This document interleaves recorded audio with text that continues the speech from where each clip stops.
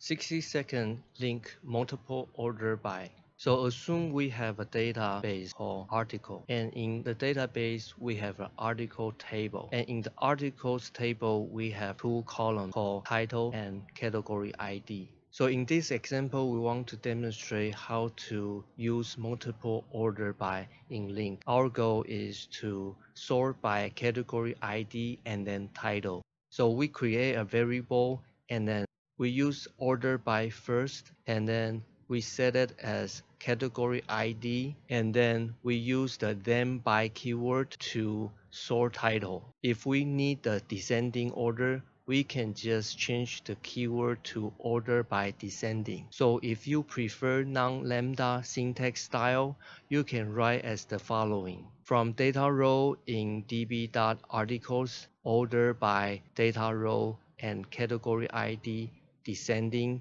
and data row dot title, and then finally select data row.